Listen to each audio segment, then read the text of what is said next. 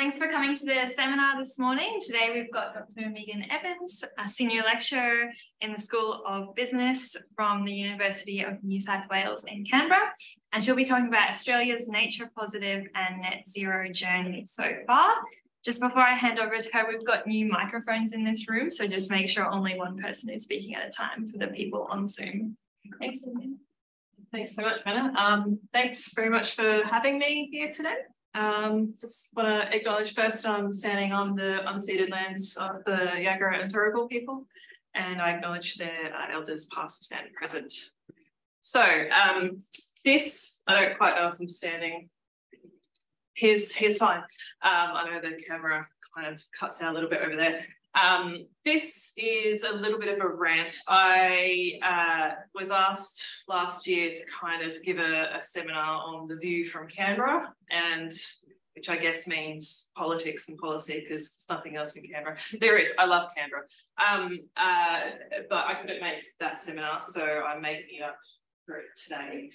And yeah, I want to talk to you a little bit about the current nature positive, or the nature repair market bill that's currently will be tabled in Parliament soon, and also a lot of climate stuff, because we need to know about the climate stuff to see how it's informing the biodiversity stuff. So we'll get started. So the full title of this talk is drawing on the work of John Kudelka, who's a cartoonist at the Saturday Evening. And this is from his Rusted on Tea Towel called, well, it's a bingo. So any kind of cop-out excuse that you hear about why we can't actually act on climate change is summarised in this tea towel. And the one I'm going to focus on in particular is don't let the bare minimum be the enemy of the grossly inadequate, which is a variation of don't let the perfect be the enemy of the good. But that phrase becomes meaningless when the perfect is the bare minimum and the good that is being presented as a policy option is actually, frankly, disastrous. And that's the situation that we're in at the moment with the safeguard mechanism policy that the government is trying to get through Parliament again, and the nature repair market bill that they're going to try to get through as quickly as possible very soon. Because, you know, if we're serious about climate change, we'll start now and gradually ramp up. We'll start from going backwards, and then apparently we'll go back up. We'll improve things. These are all things that I've heard and seen in the news recently. So I guess I'm drawing your attention to this to be aware of some of the discursive strategies that are used to maintain the status quo. So I'll be talking a bit about the nature repair bill as well as all of this other stuff, because I know that everyone here's focus is on biodiversity, but the playbook is being set in the climate domain. And if you read that, you can predict how things will go for biodiversity at the moment. So who's aware of the nature repair market bill? Hands up. Okay. All right. So has anyone looked at the exposure draft? Martine. Yeah, Tash, good on you. See, you know, you're not a real nerd until you actually read a draft of the exposure bit. So what is it? This is the objects, or this is part of the summary explanatory memorandum, to encourage investment in biodiversity and to make it easier for businesses, organisations, etc., to invest in projects. Okay, note that the objective is to increase investment in biodiversity, which fits within the current reframing of the biodiversity conservation problem at a global scale. It's come from the UN, you know, started from in development, it's gone into climate. It's talking about this finance gap, this gap between what we're currently investing in biodiversity, climate development, and what we need. And the argument is that we need to close that finance gap by getting private finance in. And we need to encourage that private finance somehow. And the argument is that we need to make these things financially attractive to private investors. We need to make biodiversity conservation profitable. We need to make climate action profitable. We need to make economic development in the global south profitable. Otherwise, we won't get that finance. So note that that's a different problem statement than saying we're wanting to, slow biodiversity loss. And I'm teaching systems thinking and systems theory at the moment. And so this is a classic kind of situation where the system goal of needing to conserve biodiversity is actually different to the goal of something here. And once you have a misalignment in goals, you're not actually necessarily going to meet the broader goal. We might get lots of finance, but where's that going to go? It might not necessarily help biodiversity. So 4 things. What is it? Why do we have this bill? This is Martine called this her proudest joint work with me. She was saying, well, I need some kind of meme, so I'm in meme generator, coming up with this thing.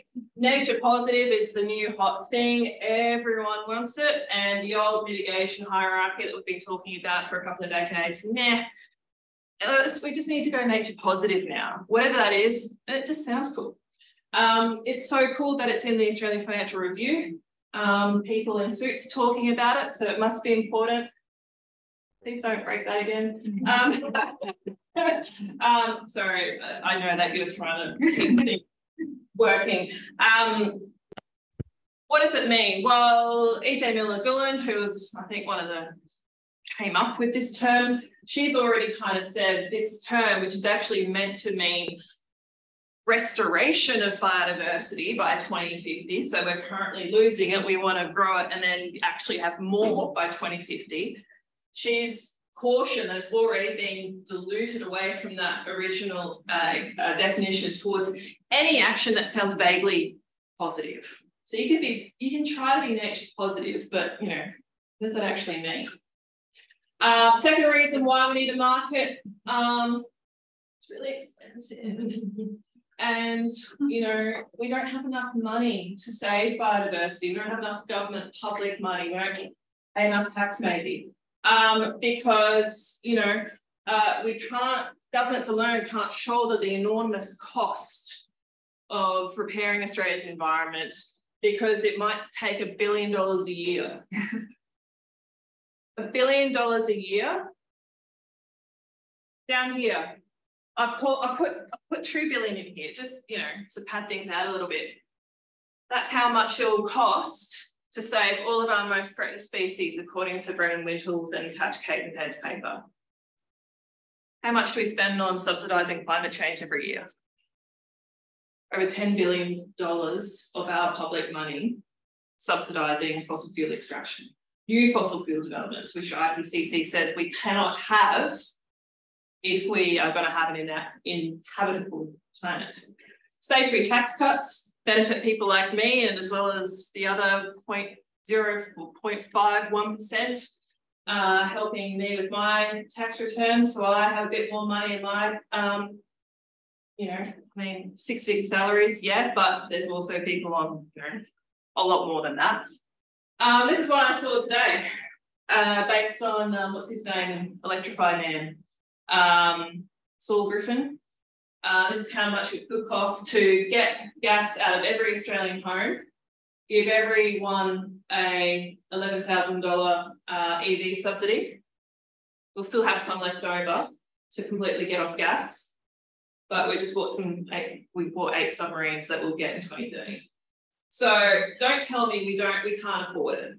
We can afford it if we really want it. Third reason, we had something in the trash that we pulled out. That's actually called the garbage can model of policy making. Minister Littleproud came up with an agricultural stewardship plan, which was a copy and paste of the scheme wasn't a copy and paste, but there was a bill put in Parliament last time that was a copy and paste of the Carbon Farming Initiative Act. And now the current government's taken that bill, tweaked a few words and called it a nature repair market, but they've totally expanded the scope to be a green Wall Street rather than a relatively small scale thing that will help some farmers doing some small scale stuff. So Control C, Control V. Fourth reason, we can grow the economy and save biodiversity too. Actually, no, you can't do that. That won't work. What message would you prefer to hear? Okay, this is what's happened. And this is all behind the scenes, not in the public domain. This is how political influence comes up with stuff like this. In the last 6 months, mostly in the last 3 months, these are the number of reports come out advocating the use of quote unquote voluntary biodiversity credit / certificates as a way of unlocking private finance to fund nature conservation. Anyone seen any of these before? Martine, Tash? This is all happening under our noses. We are not involved in this debate. I've been involved, I've been doing a DECA for the last 3 years. I have not had time to read a single one of these things, but this is driving the policy agenda. And our community is not involved, and that's frankly partly on purpose. Here's one from the World Economic Forum, trying to say, well, credits are very, very different to offsets. Offsets, ooh, bad, we know they don't work, people don't like them. They may look similar in design, but they differ in how people intend to use them.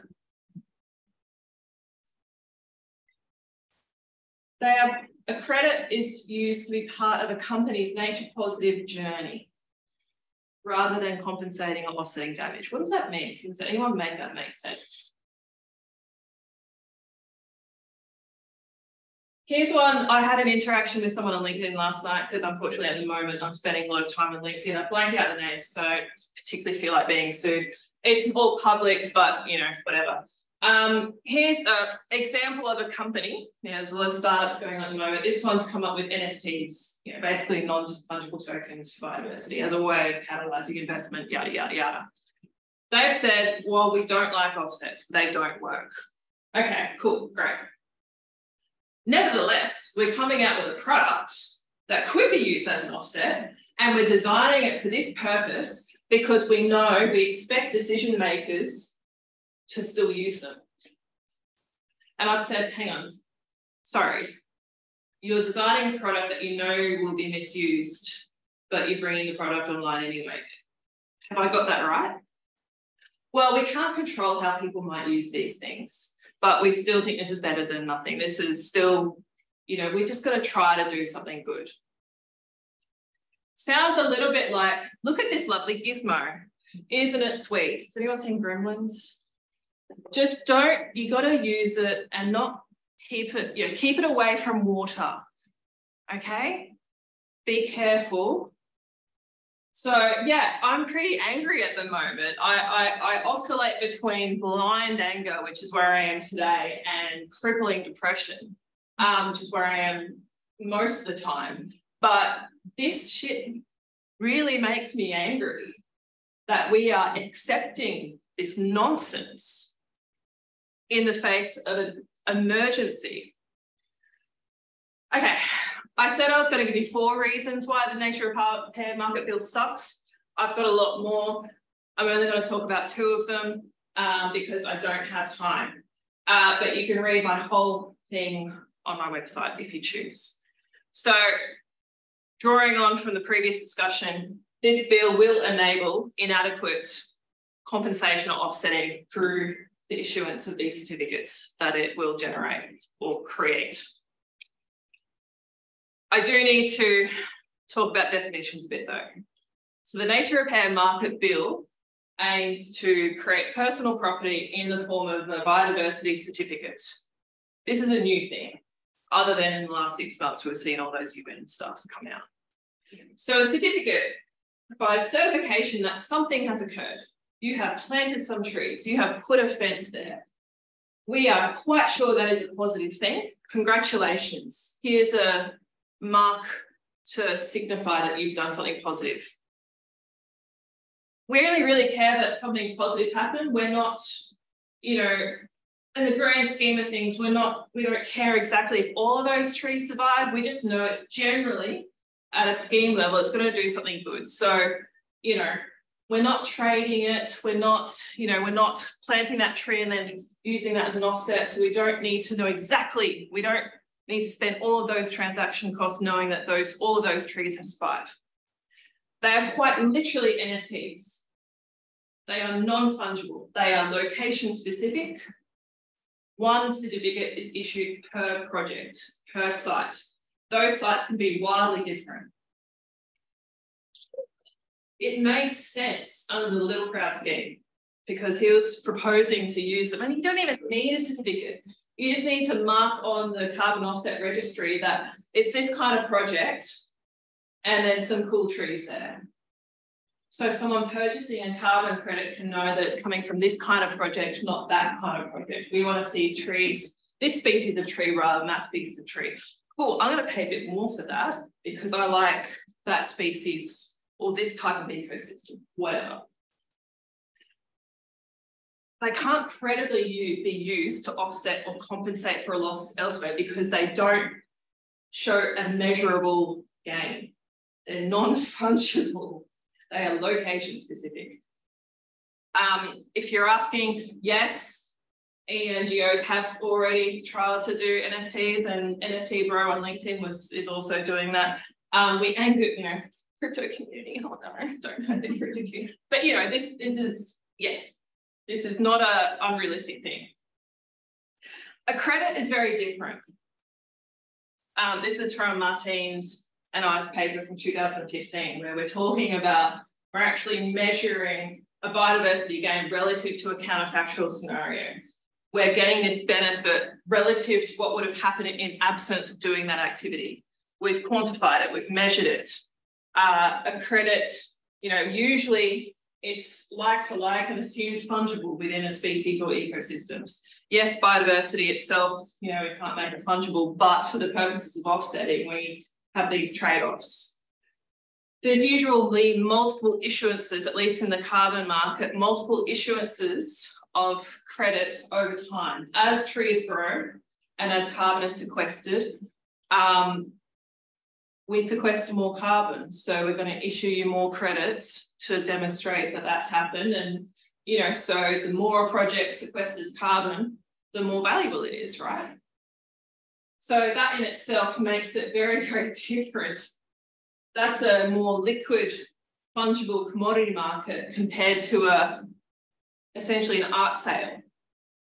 We're selling one unique thing, very different kinds of buyers, very different markets. They can credibly, if used properly, et cetera, used to compensate for a loss. And, we've got that in the New South Wales biodiversity credit market already. But, so here's, back in August last year, on the same day that the media release for the Prime Minister announced the creation of biodiversity certificate scheme, the Prime Minister tweeted saying, this is a credit scheme. Sounds the same, they both start with C. July last year at the Biodiversity Offsets Conference that Martine and I were at, I am so excited about nature credits. This one here, September. Certificates, credits. Now she's talking about certificates. All right. So everyone's heard about this cool credit stuff, really excited about credits. The bill that they're doing a Control C, Control B is certificates. It's quite literally trying to shove a square peg in a round hole. It doesn't matter how much you want a liquid fungible credit market with lots of buyers and sellers.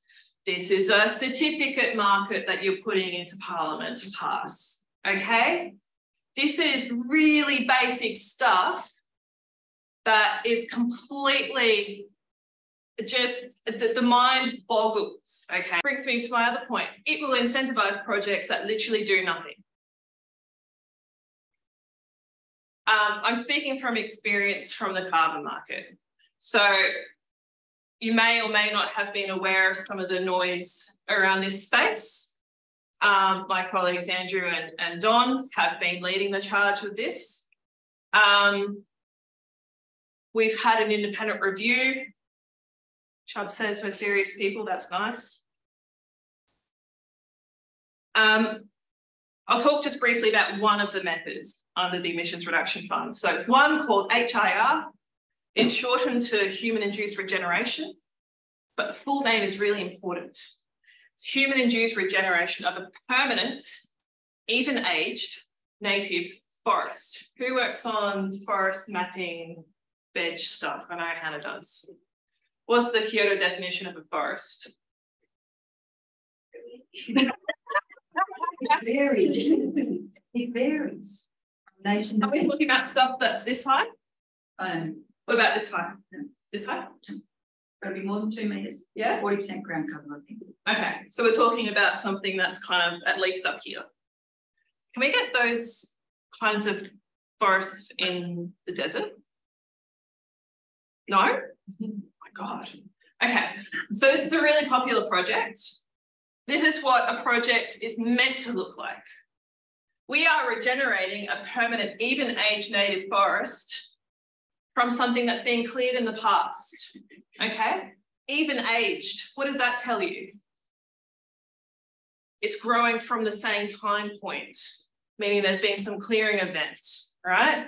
So if we regenerate forests from a project that looks like this and then ends like this, great, love it, love to see it. Cost effective, cheaper than planting trees, ecologically relevant for the context, good for biodiversity, love it. Want more of these projects. Most of them look like this.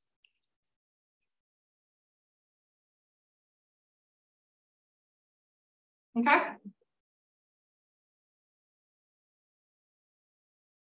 What's going on here? These are where all of these projects are.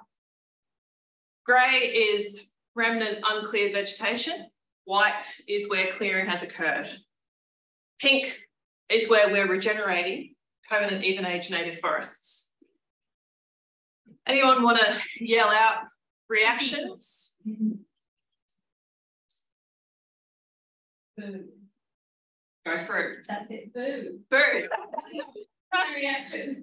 Can we get 2 metres high forest here? We can get woodlands, you know. Mm-hmm. But no, I mean, it's just the West Australian stuff, you know. Has there been extensive clearing here? What about here? Here? A few years ago, economist Paul Burke at ANU called this out. He was actually calling out this stuff here. Actually more, because this is where more the avoided, no, here. This is where the avoided clearing stuff here. So up here is where we're paying people to grow trees that already exist. Here is where we're paying people to not clear trees that they never planned to clear. So Paul was calling out these ones here, which aren't shown in this map, but he's called this is the problem of adverse selection, where the incentive structures that we've put in place incentivize low quality projects that would have happened anyway. It is the lemons problem. It's what happens when you go and buy a used car. Used car salesman always knows more information about that car than you do. Asymmetric information. And it's played out on a massive scale. But this is fine. It's fine. It's essentially sound. We just had the findings of a 6-month review that said that it's essentially sound. Essentially sound, but made numerous recommendations to improve the scheme. I don't know why you'd need recommendations to improve a scheme if it's already essentially sound, but nevertheless, didn't examine individual projects, and Professor Chubb has come out variously in recent days in the last couple of weeks saying we weren't asked to do that. So, okay, didn't look at this map, I guess. I don't know, didn't have a computer on call. We've gone into detail in some recent papers. You can read them if you want. I don't have time to go into too much detail. It's very easy to get sucked into so many details here. Because we're in this constant debate at the moment, and even the Carbon Market Institute Carbon Offset Lobby Group came out yesterday saying, well, it's just very, very hard. This data is really, really complex. And even if you look at a site and there's trees there, it doesn't mean anything. You need to know, you need to do a LiDAR, you need to, all of this data that you, the public, can't access. It's very hard to know. And any analyses that might come out in the future, which analyse these data a bit more, it's likely to be wrong. Okay, guess we'll just shut up then. What's the safeguard mechanism? I'm kind of coming to the end of my rant. This is currently being debated and negotiated. The government tried to get it through Parliament recently, it didn't get through. This is the policy which aims to keep Australia's largest greenhouse gas emitters to a limit, to a baseline, to a cap. Government seeking to amend the safeguard mechanism to deliver about 200 megatonnes of abatement as a way of meeting a small portion of our climate targets. The key problem at the moment is that 100% of that abatement could be delivered via carbon offsets. A lot of them from here. There's only one other country in the world that allows 100% of that kind of abatement to be delivered by offsets, and it's Kazakhstan. In most other nations, the maximum is about 25%. I think there's some European countries where only 5% of that abatement could be delivered through offsets. So if you're delivering abatement through offsets, you're not actually making real reductions. We crunched the numbers. About 50% of that 200 megatonnes abatement, this is a conservative estimate, about half of this abatement could be delivered by low integrity, high risk offsets from those human induced regen projects, as well as a couple of others, avoided deforestation and landfill gas. All of these are existing projects that are currently issuing ACCUs or having ACCUs issued.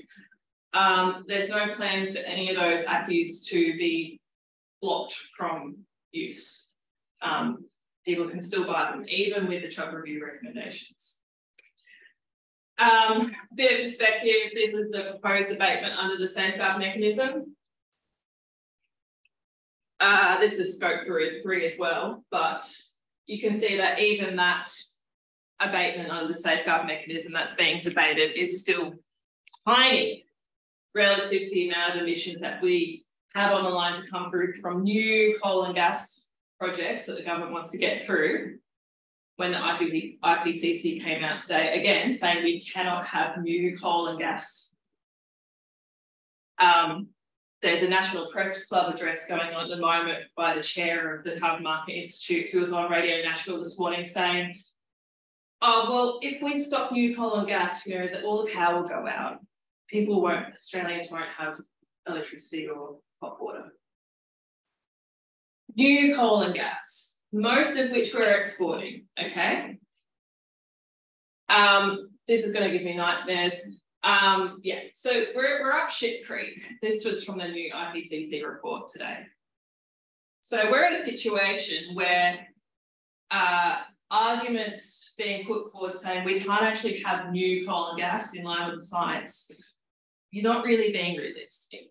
You're not being reasonable. Stop being shrill. Coming back to safeguard and all those carbon offsets, the integrity issues, a few of us were in this Senate inquiry a few weeks ago. This is when the first time a safeguard mechanism bill tried to get through Parliament. Both the Federal Department of the Environment and the independent regulator said that the Chubb review recommendations only apply to new projects going forward. New carbon offset projects going forward. The integrity for existing ACCUs is fine. There isn't any issue with any of the ACCUs already in circulation.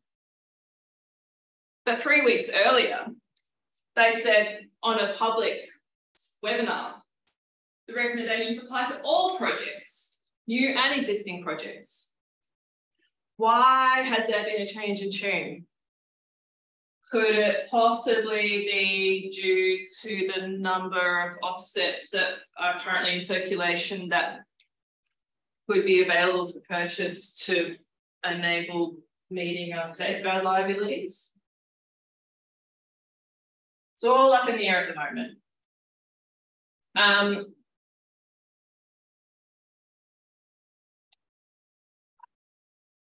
didn't want this to be a fully depressing, you know, cascading disaster. But, you know, I'm in a privileged position where I have a relatively stable, secure job, just got another 5 years. Woo.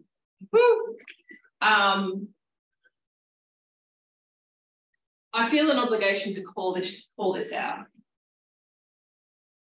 What? I nearly said it. I nearly said it. I nearly said a swear. All of this together, if I were to say, well, you know, it's got some merits and, you know, we just need to like try a bit harder to, you know, get a bit more improvements, I would be complicit in enabling a bullshit, terrible policy. So that's why I'm being very blunt today. The likely future, and I'm very happy to take bets on this, the likely future of the nature repair market is that it will fail to reverse biodiversity loss in Australia. And look, people say, well, that's fine because that's not the purpose of the market. The purpose of the market is to unlock private finance. So what? What does that mean? It's likely to incentivize projects that do nothing, especially given that all signs point to the intention for certificates, which aren't meant to be traded or used to compensate or offset things, to use it for that purpose anyway, in exchange for more biodiversity loss that's going to occur from all of the coal and gas projects that the government wants to put through. It's a distraction. We hear, oh, but this isn't meant to, like, you know, displace all of these other things. Well, of course it is, because I've just given a talk about it. I could have given a talk about, you know, EPBC reform, but instead this is what we're talking about because that is the policy agenda that has been set. So, I don't want to be complicit in, I've given it air, I have given the agenda air through this talk, but I hope this is some food for thought at least. I go into more detail about all the safeguard mechanism shenanigans in this Twitter thread. You can email me, yell at me later. Or now, we've got 20 minutes.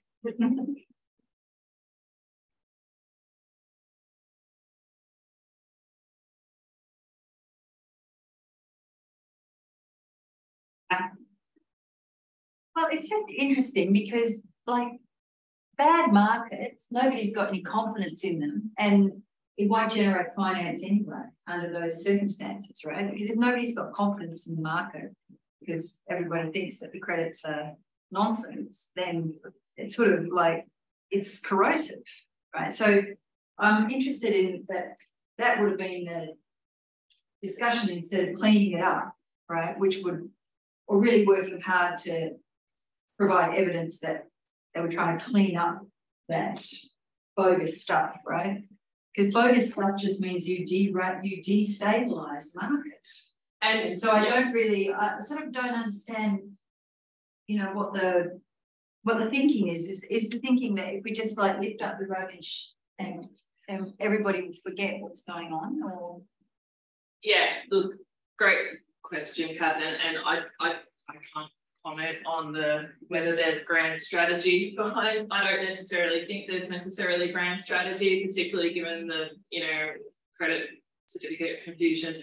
But your comment about how all of these rubbish credits and rubbish projects detracts, you know, even from a market sense, forget everything else. If the price is kept artificially low by these low-cost, low-integrity projects where we're purportedly regrowing lost forests in the desert that you can buy for $20, $30 a tonne, I think it's what price, about 35, 37 at the moment. how much would it cost to restore a ponded pasture? It's a whole lot more. The carbon credit's not worth it then. So it's sort of like, it's like undermining good projects to do this sort of stuff. Yeah. It's undermining good projects. As that price is kept low, projects that are actually going to deliver biodiversity, really good biodiversity outcomes. All the stuff that all the places where we wanted these projects to go. Yeah, they're delivering carbon abatement that someone might buy to offset their emissions. Yeah, we need to accept that as well. But we wanted these projects to go in here.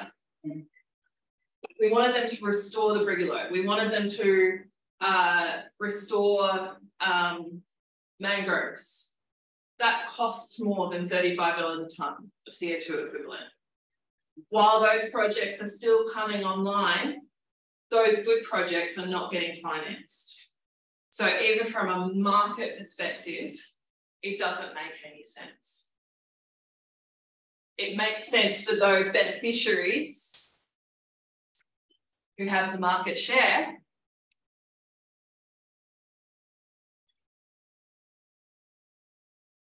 Comments, questions, screams?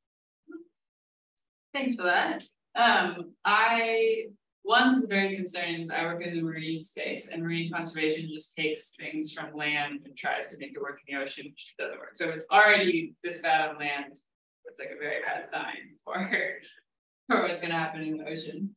But my question is about so I'm a bit confused because I haven't followed this on land very closely at all. So are they reviewing? So the proposal is for biodiversity offset market, but are they? You were talking about the carbon market. Are they? So are they also reviewing that or changing that, or is that just like something that's happening in the background while they're recycling it for the biodiversity? So the proposal for a nature repair market came online before that Chubb review was concluded. Oh, okay. So yeah, this bill.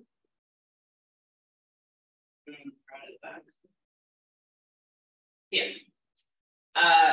Yeah.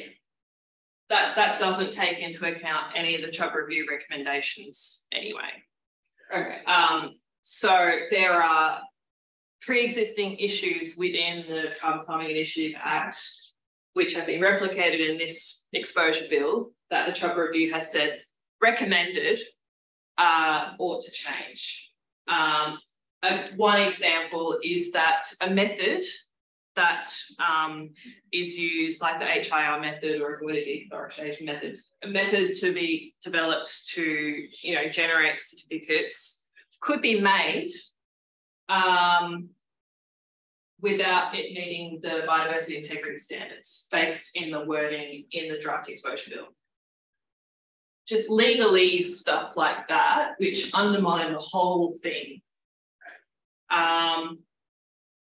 Also in the bill, a certificate can be issued to a project if the regulator is satisfied that a biodiversity outcome is likely. Regulator. And who's the regulator? The Clean Energy Regulator, who is famously known for being involved in biodiversity conservation.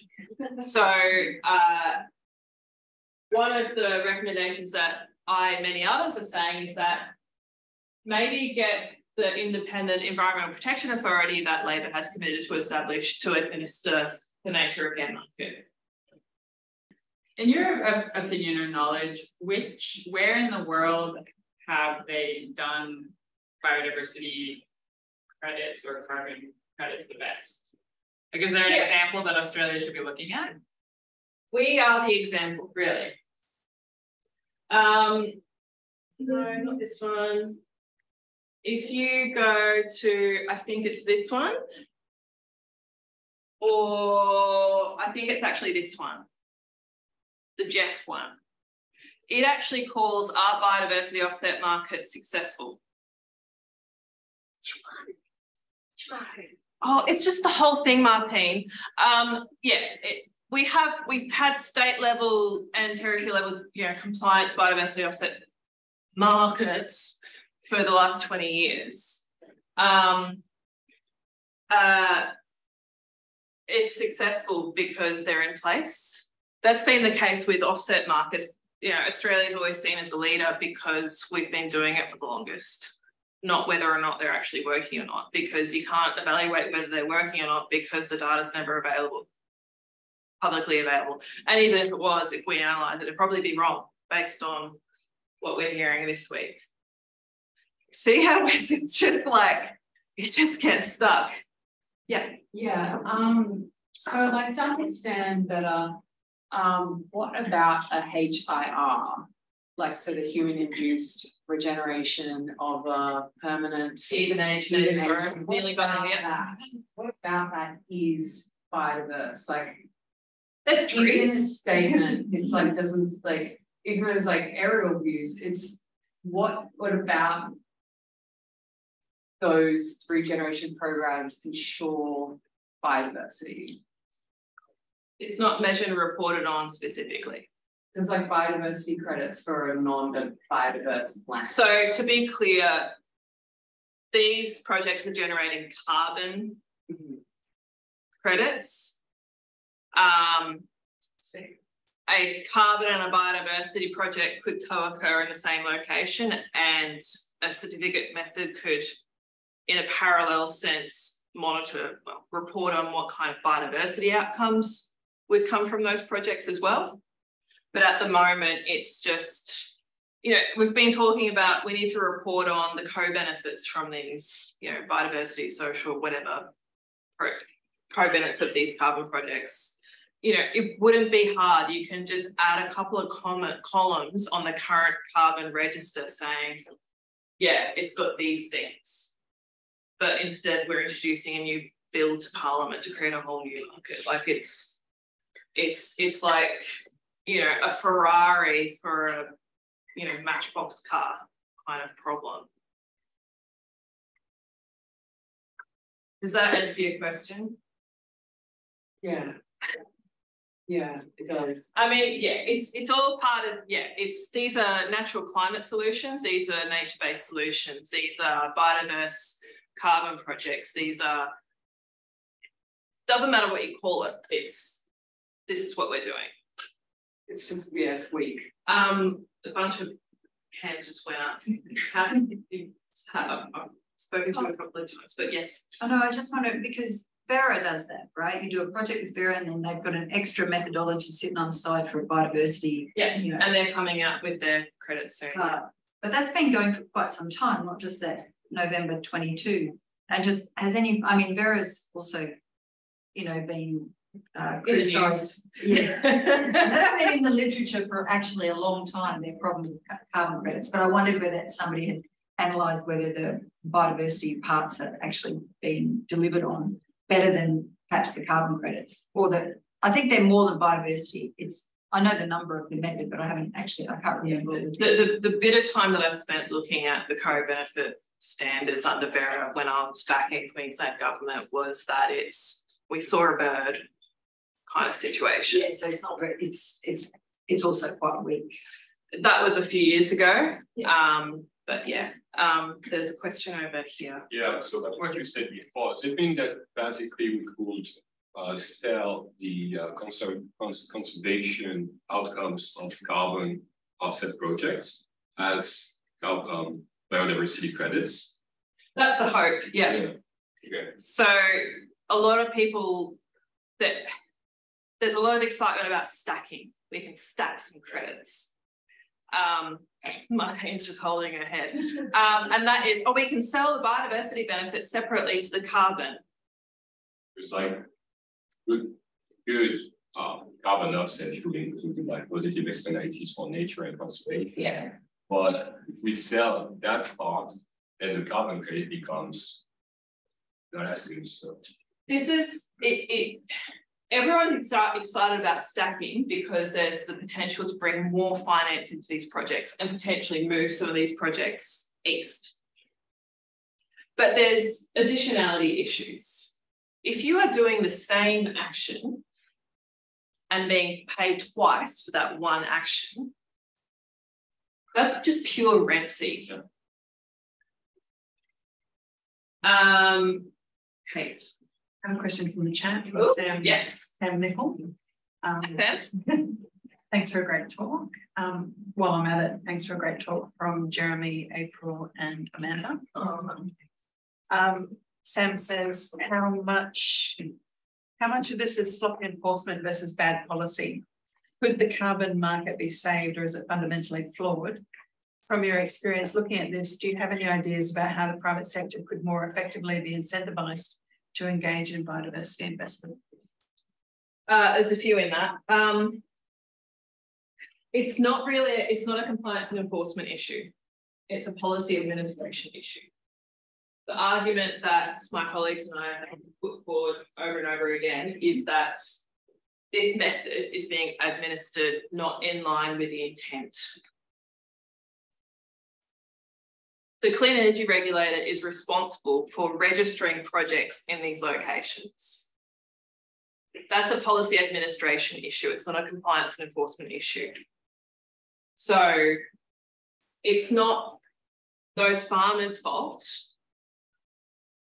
It's the regulator's responsibility to administer that method in line with its intent.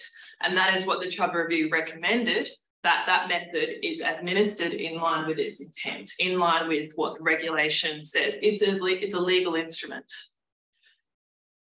We're still yet to hear whether that will happen. And it's worth noting that the Clean Energy Regulator is an independent statutory body that doesn't have to take direction from the minister.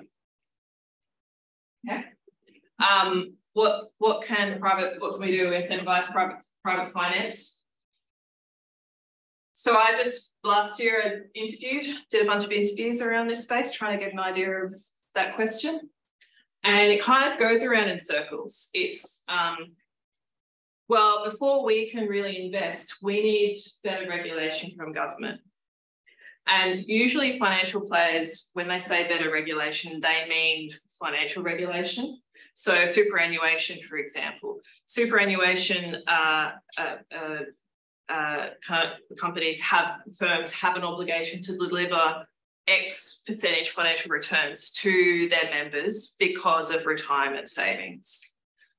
It is difficult to get an 8, 10, 15, 20% financial return on investment year by year on a biodiversity project or a carbon project.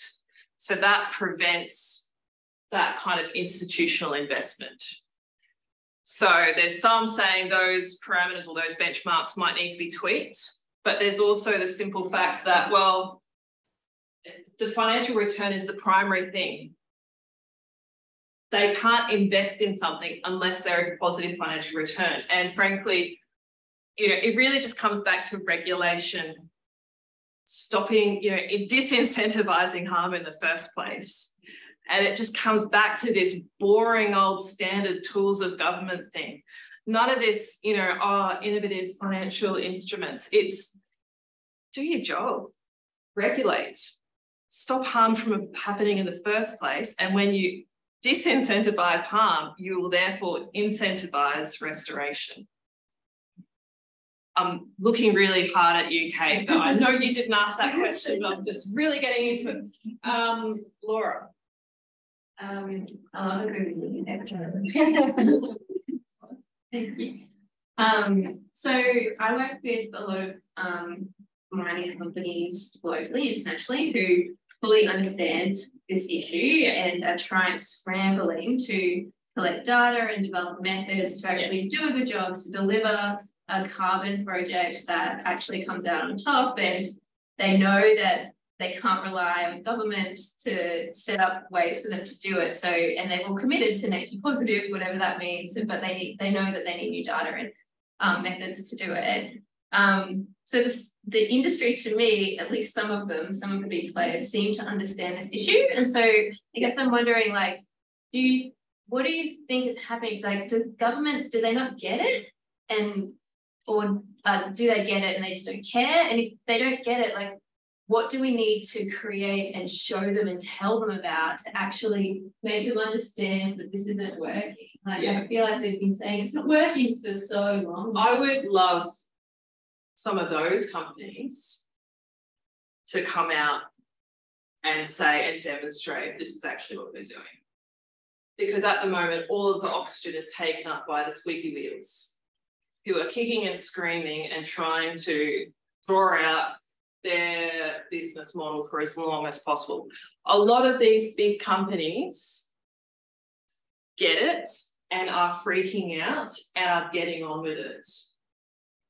But they're not the ones that you see on LinkedIn posting about how they're starting their nature positive journey. They are just getting on with it. And it's actually, I found it really difficult. Like, I think it is difficult for our community, our academic research community, to connect with those who are getting on with that job, because, you know, our communities generally don't talk. You know, it took me a couple of years in my 3-year DEPRA to really just sound out that space. And even with the interviews I still didn't really get access to those kinds of people. It takes time to build that credibility and within, you know, to get in that space and to build those relationships and actually work with some of those companies. So yeah, I think that's a really great point, that there are companies getting on with it, but the policy agenda is not being driven by them. It's being driven by those who want to maintain the status quo. What do they need? What do we need to show them to like change that? How do we convince them? Show who? Show what? Convince you, make the regulator like. If I knew.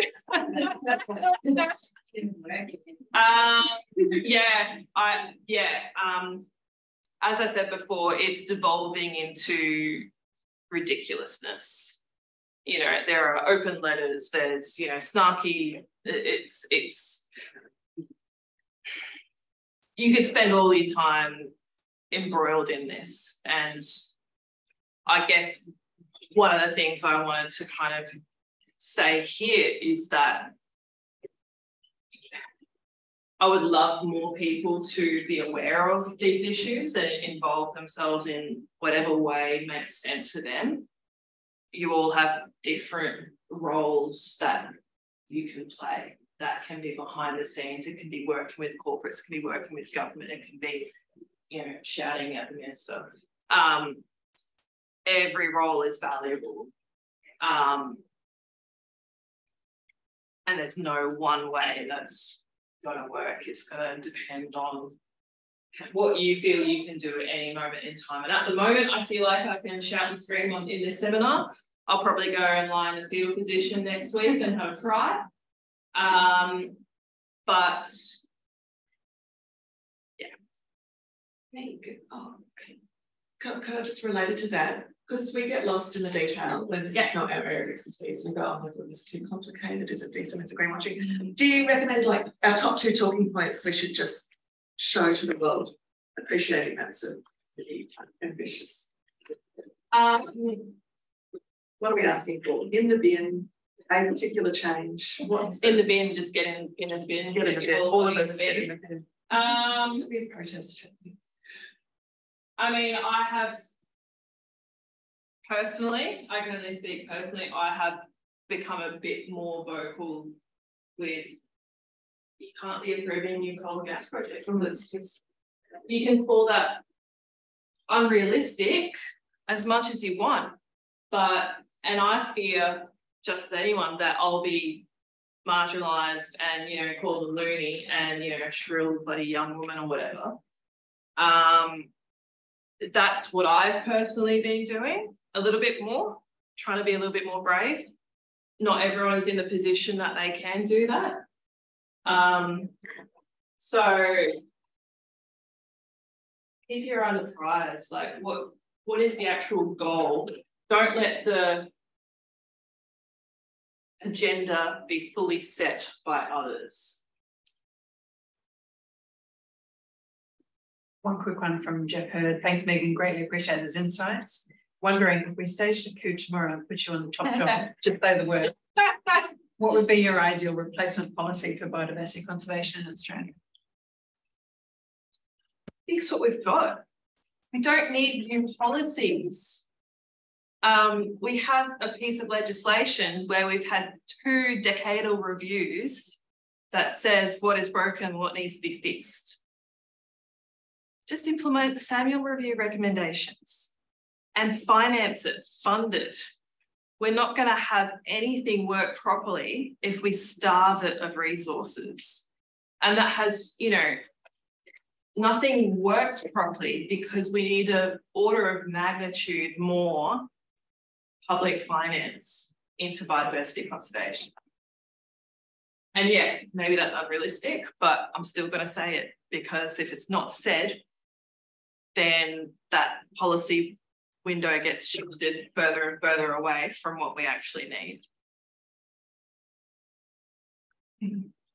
We're at time, but yes, Claudia. A concrete question. Sure. Do you think the discourses about delaying action on climate change and biodiversity are changing in the last couple of years? Just because we are also seeing that. And there was an interesting paper maybe a year or 2 ago that came from Europe that was about discourses on climate delay. I want to do that paper for biodiversity. If anyone wants to work with me to write a paper and try to analyse and categorise and summarise discourses of biodiversity delay, biodiversity, whatever it is, I would love, because yeah, you just see them everywhere now. Yeah, and I think they're changing too, and they're proliferating. And I think it would be interesting to understand, well, how are those discourses different or similar according to what sector you're in? Because I think there's some differences, and there's also some context differences according to our sort of policy settings and what people perceive to be possible here rather than in Europe. So yeah, it's happening here.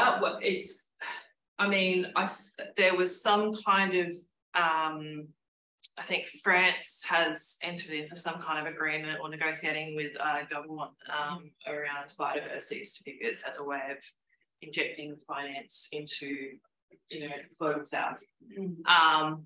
The exact same, oh, we don't have enough public money to save our biodiversity, so we need private finance. We're having it here.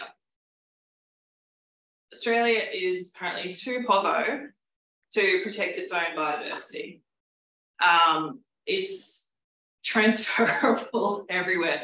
The added difference with the global south is that they are going to be even worse off, shouldering the risks of that transaction. You know, the whole de-risking debate or de-risking idea is that we remove those risks from the private sector and put them on the public.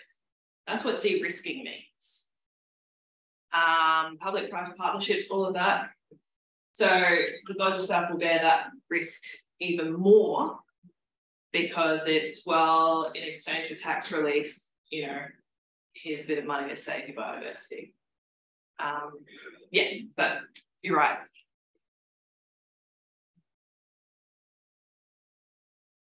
Maybe we can chat. Yeah. Thank you. Yay.